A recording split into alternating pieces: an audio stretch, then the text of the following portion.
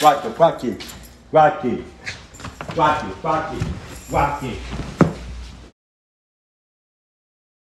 James Hewlett was a 19th century actor and musician who was one of the first African American performers to achieve significant fame in the United States. He was born into slavery in New York State in the late 1700s, but was freed as a young man. He began his career as a minstrel performer, traveling with various troupes throughout the country and performing in both blackface and in whiteface. Hewlett was known for his versatility as an actor and musician and was able to perform roles from comic characters to Shakespearean parts.